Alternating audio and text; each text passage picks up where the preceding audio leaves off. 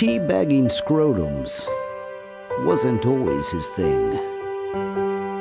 All it took was 2 lesbians, an umbrella, 4 French fries, 2 double-dipped chocolate cones, and a penguin to make him realize that he was a total faggot.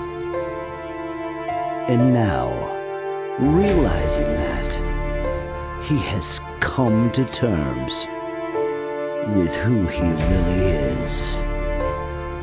So today, in front of the world and his dog, Squeezy Muffins, he will admit, not only to the world, but to himself, that he is the world's biggest